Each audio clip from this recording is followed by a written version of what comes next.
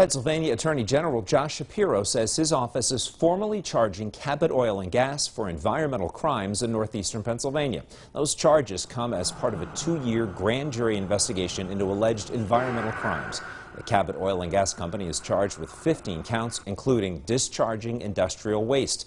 The grand jury's investigation into the contamination of well water in Dimock, Susquehanna County revealed that Cabot's fracking activities were responsible for methane pollution in the local water supply.